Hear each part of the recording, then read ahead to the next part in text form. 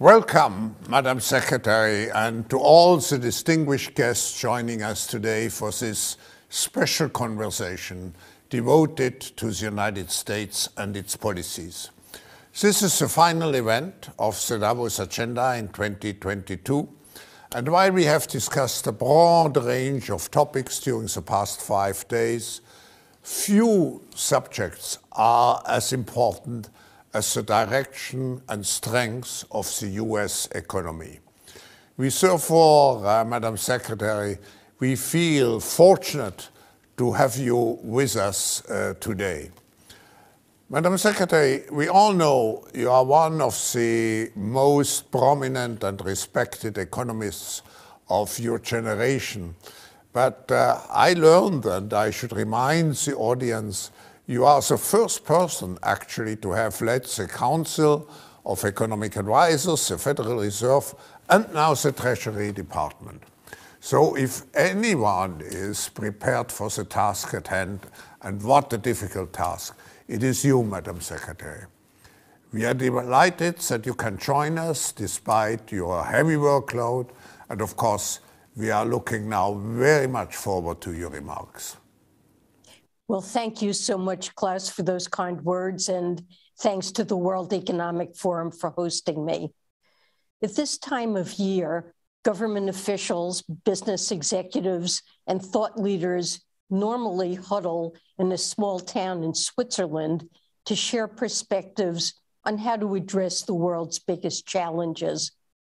I hope to join you all in person in Davos in the coming years. In the meantime, though, the virtual nature of these meetings does not diminish the importance of the issues at hand. We've all been living through the COVID-19 pandemic for roughly 2 years now. Policymakers, businesses large and small, and families alike have grappled with the uncertainty and unexpected twists of this ruthless pandemic and its associated economic disruption. At the same time, long-standing challenges persist, and some were exacerbated by a pandemic that disproportionately impacted low-wage workers and minorities.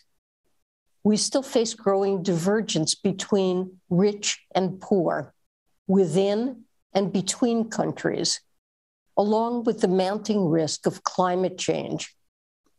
Our navigation of these health and economic challenges will be consequential for ending the pandemic, for mitigating climate change, and for ensuring the stability and prosperity of our respective economies and the global economic system.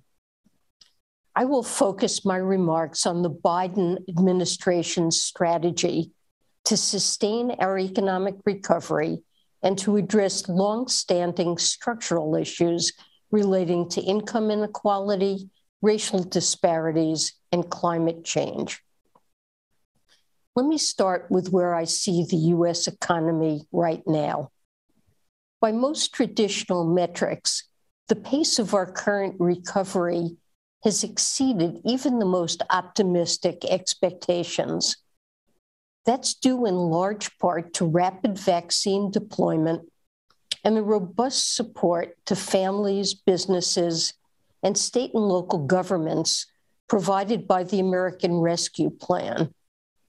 This is the kind of recovery that President Biden set out to deliver when he took office last year. Aggregate growth has been rapid and continued, with our real GDP expected to grow at 5.3% in 2021. The most recent blue chip forecast put 2022 growth at 3.3%, noting that COVID and supply chain disruptions to the economy are not really expected to disrupt economic growth. In itself, this represents a stunning economic and policy achievement. The US labor market is exceptionally strong. Over 6 million jobs were added last year, and the unemployment rate is again below 4%. Other metrics, such as the fraction of workers who quit their jobs, suggest that the labor market is very tight. Historically, when quits have been high, workers have been moving to jobs they prefer for higher wages and better working conditions. Indeed, we now see upgrading of job quality and increases in nominal wages, especially at the lower end of the spectrum. Household and firm balance sheets are even healthier than before the pandemic. To date, we have not seen large or persistent increases in long-term unemployment, indebtedness, evictions, or bankruptcies. And this contrasts with the aftermath of the global financial crisis. Of course, given the scale, novelty, and uncertain path of the pandemic, the recovery also comes with challenges. Labor supply is yet to recover to pre-pandemic levels as health, childcare, and other related challenges remain. Inflation is a valid policy concern, and it's risen to levels not seen since the 1980s. It far exceeds any increase that would normally result from a labor market with 3.9% unemployment. I believe that the pronounced shift in spending away from services and toward goods contributed to outsized price increases. Additionally, the associated supply chain bottlenecks are boosting costs and holding back production of automobiles and other key products. Despite these challenges, it's important to note that professional forecasters think that inflation will substantially abate next year. Part of this view is likely driven by the expectation that the Federal Reserve will continue to account for these pressures as it fulfills its dual mandate. And as the President has remarked many times, the administration continues to tirelessly seek strategies to alleviate these pressures through actions such as easing congestion in our ports and expanding the labor supply. Yet, even as policymakers continue to address rising prices, our economic recovery will face significant risks until we have moved more decisively past the pandemic. Now let me turn to economic policy. I will use the term modern supply-side economics to describe the Biden administration's economic growth strategy. And I'll contrast it with Keynesian and traditional supply-side approaches. The American Rescue Plan, enacted into law in March 2021, ensured that aggregate demand would return the economy to full employment, which was appropriate at that time in response to the crisis. In this respect, the Biden strategy was similar to the Keynesian approach, championed, for example, by the Obama administration in the aftermath of the global financial crisis, and embodied in earlier stimulus packages enacted to combat previous downturns. What we're really comparing our new approach against is traditional supply-side economics, which also seeks to expand the economy's potential output, but through aggressive deregulation paired with tax cuts designed to promote private capital investment.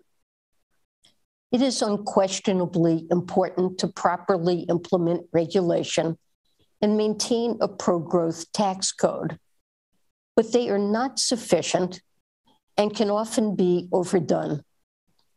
Modern supply-side economics, in contrast, prioritizes labor supply, human capital, public infrastructure, R&D, and investments in a sustainable environment. These focus areas are all aimed at increasing economic growth while addressing longer-term structural problems, particularly inequality. the recently enacted bipartisan infrastructure bill and the Build Back Better legislation that remains under consideration in Congress incorporate this modern supply-side approach. Our new approach is far more promising than the old supply-side economics, which I see as having been a failed strategy for increasing growth. Significant tax cuts on capital have not achieved their promised gains. And deregulation has a similarly poor track record in general, and with respect to environmental policies, especially so with respect to curbing CO2 emissions.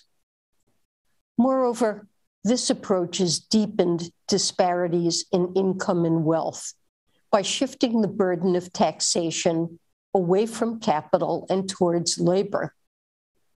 As Daron Acemoglu and Pasquale Restrepo found, capital-based automation has also played a role, and perhaps the major role, in widening educational wage gaps between 1980 and 2016.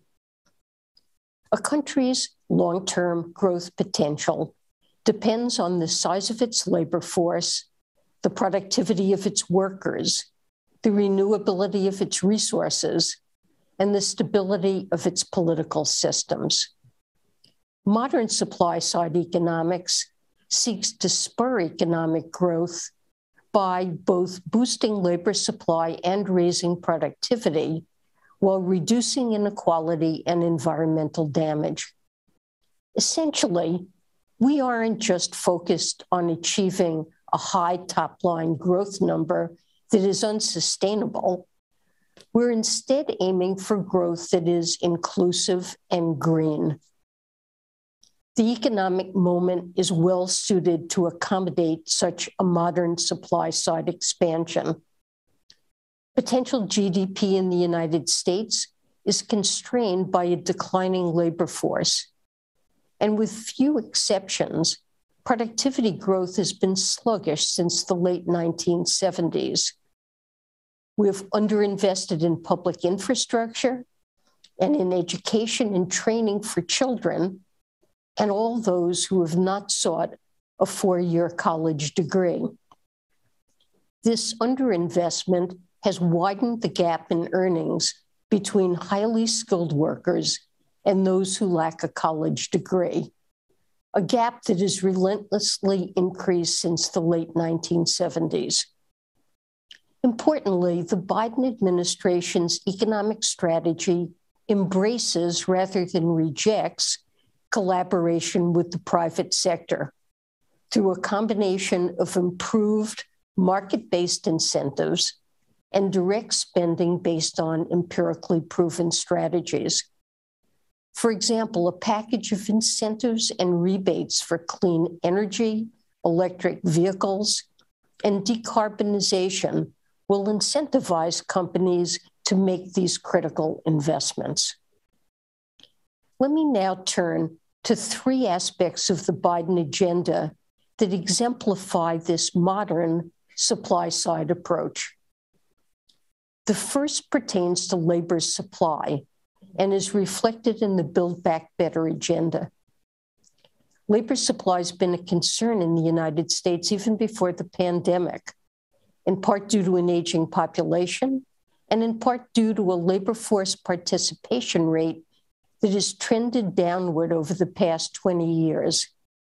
Now, COVID and declining immigration have further reduced the workforce.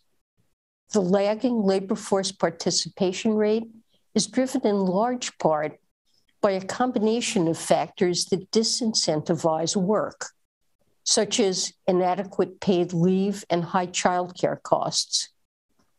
While the final details of a package continue to be discussed by the administration and Congress, the core of Build Back Better counters these trends by making it easier for working-age parents to participate in the labor market. It proposes 2 additional years of universal early childhood education, along with expanded elder care. It seeks to cap childcare expenditures for most families at 7% of their income. And an expanded earned income tax credit is intended to provide greater economic security to households while incentivizing lower income workers to seek employment. These programs should help to reverse the ongoing decline in the U.S. labor force participation rate relative to other developed countries and to boost potential GDP growth.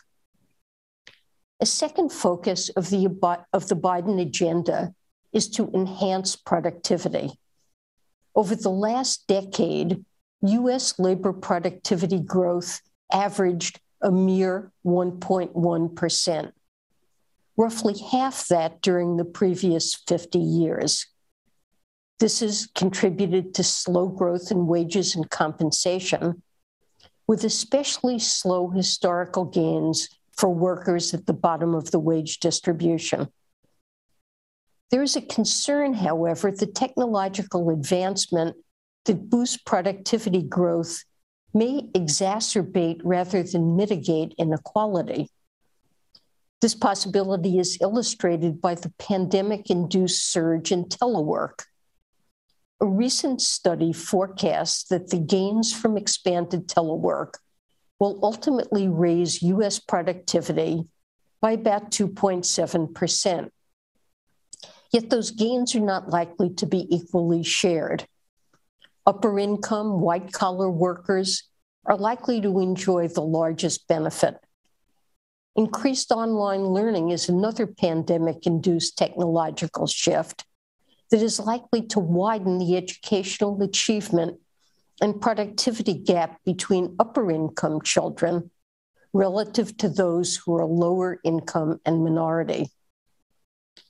The Biden administration aims to boost labor productivity in ways that will help to address the disparities in wage growth. The focus is on enhancing the skills of workers, and particularly those with low incomes, to be able to take advantage of new technologies. To do this, we're proposing wide-ranging investments in human capital, from early childhood education to community college, apprenticeships, and worker training. Additionally, long overdue investments in infrastructure, such as broadband, as well as ports, roads, and rail, should benefit American families, workers, and businesses alike. At the same time, we're investing in new energy infrastructure and support for R&D to incentivize innovation in renewable energy technologies. These investments should promote sustainable growth by addressing climate change and mitigate extreme weather events, which also have disproportionate impact on the poor.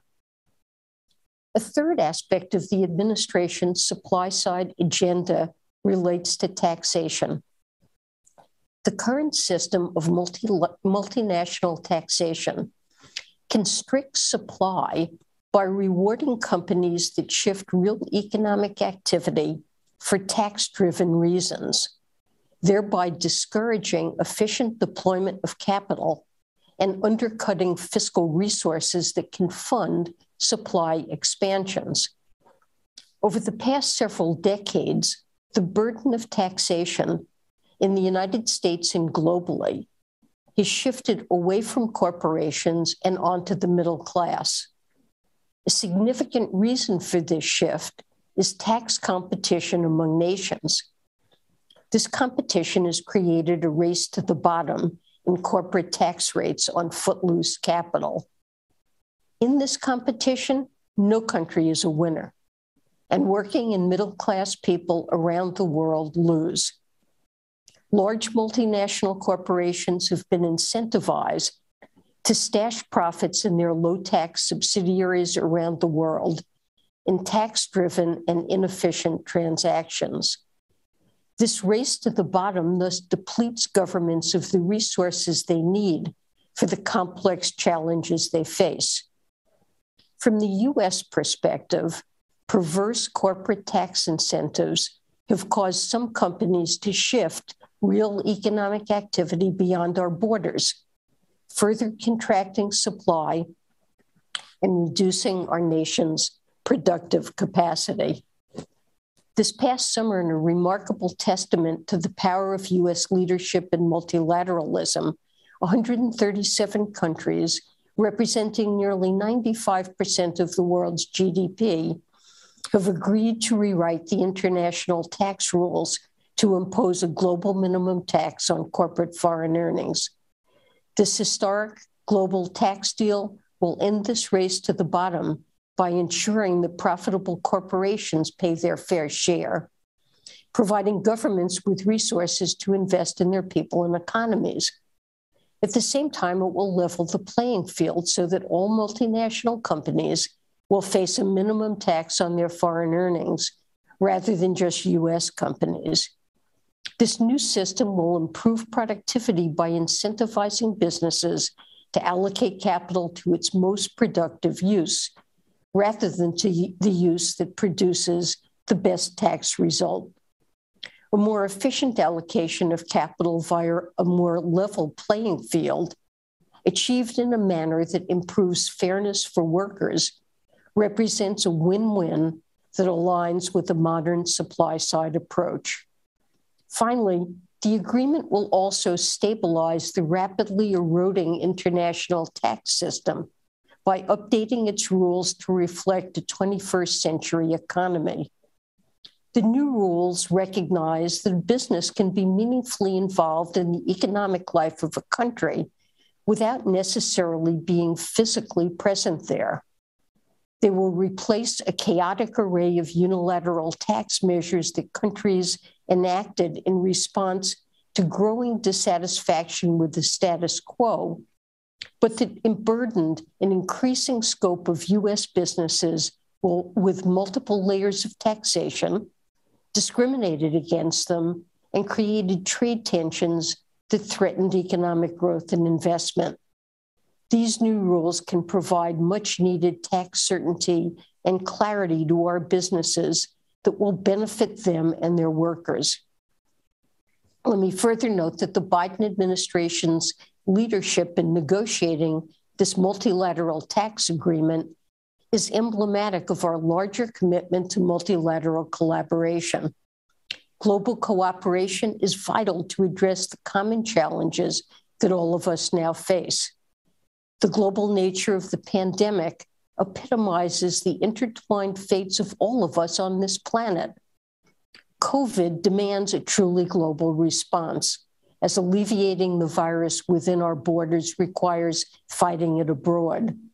And of course, climate change represents an existential threat that will require close global coordination and robust efforts by individual countries to reach their net zero commitments. To conclude, many of us participating in this week's discussions have been centrally involved in economic policy for decades, navigating the expansions, the shocks, and the recessions. It's safe to say that this economic recovery is unlike any we have seen, in part because economic and health outcomes are so closely intertwined. My economists at Treasury today are monitoring vaccination and health statistics in parallel to the latest economic indicators. Fortunately, we have brilliant medical professionals, scientists, and health policy experts working tirelessly to end the pandemic in our country and beyond. Moreover, we as policymakers and business leaders now recognize that we must respond to the demands of our citizens to use this recovery to make our economies and the world a more sustainable, fairer place. I'm optimistic about the U.S. economic recovery. We have a clear path forward with the recently passed infrastructure package and the proposed Build Back Better plan. And together, these policies will promote a modern supply-side expansion that boosts long-term sustainable growth, protects the environment, and distributes expanding national income more equally. I'm confident that we can beat this pandemic and move decisively down the path toward a more prosperous future. Thank you so much. Thank you so much, Madam Secretary, for designing for us and sharing with us really a fascinating modern economic concept of supply-side economics. We have time, and I want to congratulate you also for the landmark agreement related to the global tax reform, which you mentioned. Thank you, Klaus. Madam Secretary, you highlighted when in the context of the supply-side economics, social infrastructure plays a big role. It's a central role to make the economy much more human-centered and at the same time also much more caring for the environment. So my question would be, how can business support you in providing the different facets of the social infrastructure, such as care, education, and health? What role do you see? Is it a different role compared to the past, or do you see a much more engaged role of business in creating the social infrastructure? Well, thank you, Klaus, for that question. I am very encouraged to see the tremendous interest that businesses have in wanting to contribute to social infrastructure and the need that so many business leaders perceive in shoring up our social infrastructure and addressing the climate challenges that we face. And the Biden administration looks forward to working hand in hand with businesses on these objectives. Of course, government has an important role to play as well, working with the private sector. And our job, we think, is to provide incentives, in particular through tax incentives that will encourage the private sector to increase the supply of quality childcare, working to improve elder care, working to train workers. Government has a critical role to play, but the private sector also needs to work with us. And of course, with respect to climate change, we very much look forward to working. The infrastructure bill, for example, includes major incentives to improve our electric grid to make it capable of supporting increased supply of renewable energy. I believe that private businesses are ready and willing and able to invest in improving that infrastructure. And the incentives that we hope to provide for electric vehicles, for investment in renewables, I think this represents a cooperation between the government and the private sector to pursue green and sustainable growth. Madam Secretary, one very last question. In our global risk report, a debt crisis was among the top 10 concerns for the next 2 to 5 years. And of course, public spending is critical, but we recognize also that strengthening the social infrastructure ultimately will lead to higher productivity.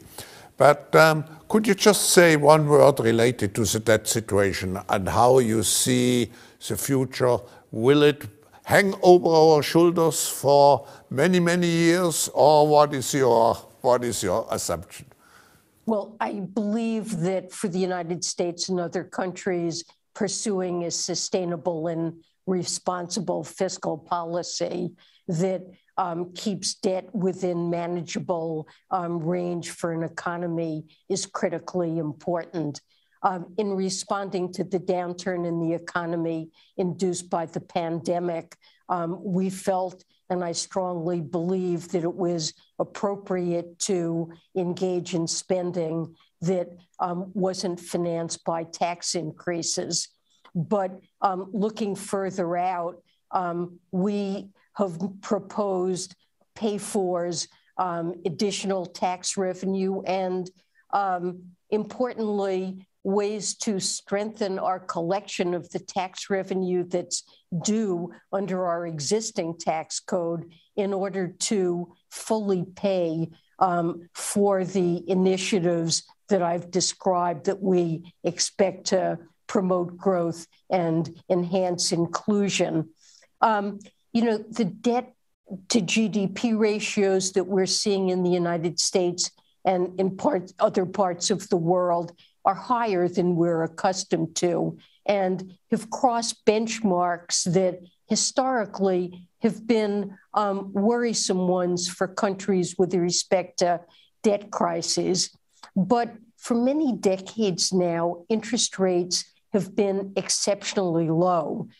This is a feature of the secular stagnation we saw in so many developed countries in recent decades. And the forces, I believe, that are in place that cause secular stagnation, namely plentiful savings and weak investment incentives, I believe when we're out of the pandemic, those same forces will continue to exist. And it's important to evaluate debt sustainability in the context of the interest rate environment.